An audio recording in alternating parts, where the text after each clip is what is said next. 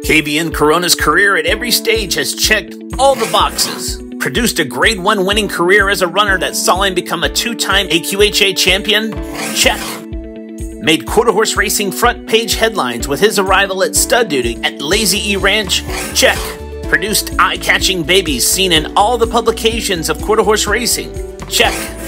Produced a stunning opening crop of yearlings who sold fabulously through the sales ring?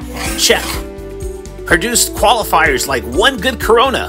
To the rails running One Good Corona, who's putting in a bold bid. One Good Corona, go Diego, and even restrictions coming. To the rail, it's One Good Corona, taking it by a half from and ZGK Siegfried Girl into the Grade 2 West Texas Futurity in his first crop to race. Back is Millionaire Eagle, powerful in victory, VGK Siegfried Girl. It won't be long before you see the headlines of this amazing sire producing his first Grade 1 winner and his first AQHA World Champion. A success at every stage of his career.